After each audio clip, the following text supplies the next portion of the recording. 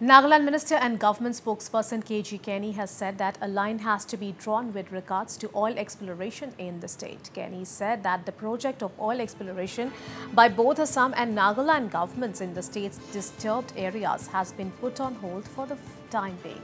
He said here that the matter can be resolved with proper consultation with the stakeholders.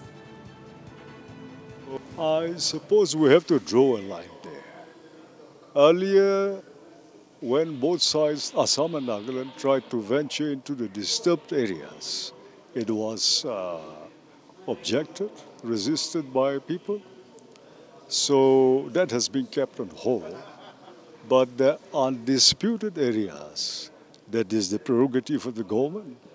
So I think with proper consultation with the stakeholders, it should be okay. Kenye's comments come in after Oil India Limited recently expressed hope that the oil exploration activities in Nagaland will start soon.